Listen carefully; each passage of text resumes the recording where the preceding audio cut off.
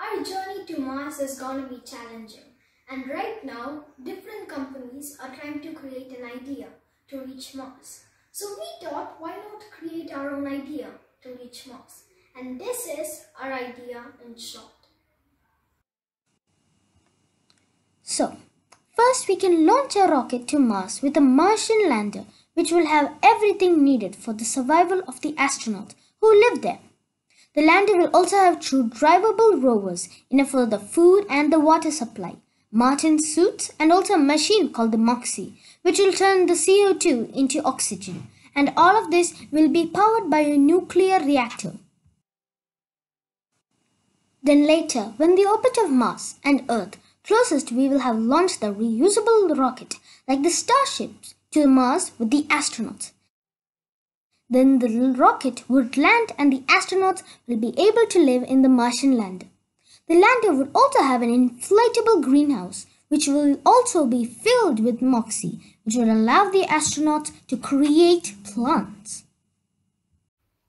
And when the astronauts need to get back to Earth, we can use the remaining liquid oxygen and kerosene in the Martian lander, which will allow us to launch the rocket once more to the nearest space station, and the astronauts can live there for the next days.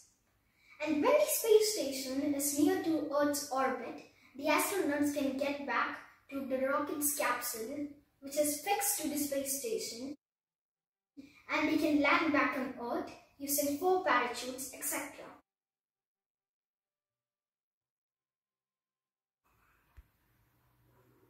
Here are some quick facts about the Martian lander. Number 1. The Martian lander is going to be airtight and strong. Number 2. The Martian lander is going to be powered by a nuclear reactor. And finally, number 3. The Martian lander is going to have different rooms like control room, radio signal room, sleeping capsules, etc. And this is our journey to Mars and back to Earth.